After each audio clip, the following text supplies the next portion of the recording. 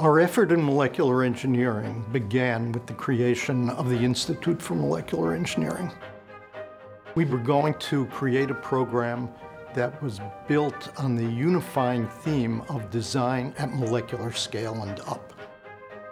Because of its success, because of the university's desire to elevate this program to a different level, we've now created the Pritzker School of Molecular Engineering. This will enable us to dramatically expand the faculty and give our students at all levels a whole collection of new opportunities in new directions. Building an engineering program from scratch enables one to do things exactly the way one wants from the beginning, unconstrained by the boundaries of traditional engineering schools.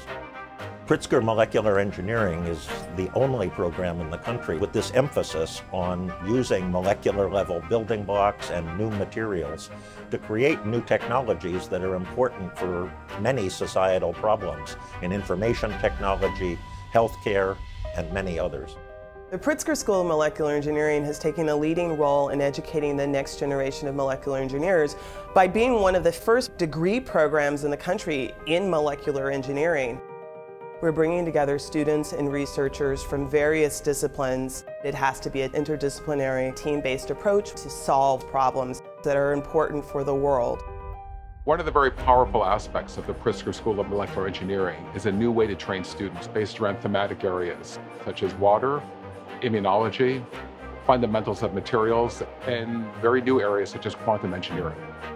This type of style enables you to bring together physics, chemistry, computational techniques, electrical engineering, biology, and material science all together. And it's often at the interfaces between disciplines where new discoveries take place in both science and engineering. We're working with world-class researchers, those who are based at Pritzker Molecular Engineering, but also based at the University of Chicago more broadly and at Argonne National Laboratory. We bring students from various universities to serve as visiting researchers in our labs. We also have visiting scholars coming to share their expertise and their perspectives.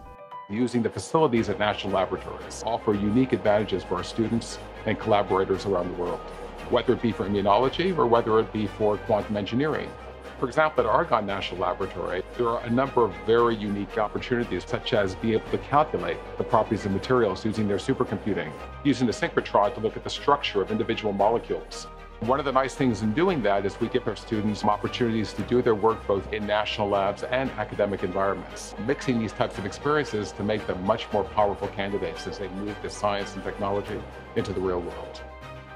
The molecular engineering program at the University of Chicago has a real opportunity to truly change the world and turn discovery into innovation into practice and begin to address problems that ultimately will have impact. Our faculty and students both realize that in order to impact the world, they have to first impact the local community. And so making sure that the information, the expertise, the discoveries that take place within Pritzker Molecular Engineering are shared with the local community. So we've invited high school students from Chicago Public Schools to work in our labs, but also to be trained in how to best prepare for STEM college fields. The Pritzker Foundation has been committed to the University of Chicago's idea for molecular engineering since its very inception. The gift from the Pritzker Foundation enables the University of Chicago to build on its tradition of academic rigor and excellence and expand our reach and capacity to deliver this unique engineering education. The future of the Pritzker School of Molecular Engineering will be extremely important for the university, extremely important for the city of Chicago, and be a stimulus for many students to participate in science and engineering.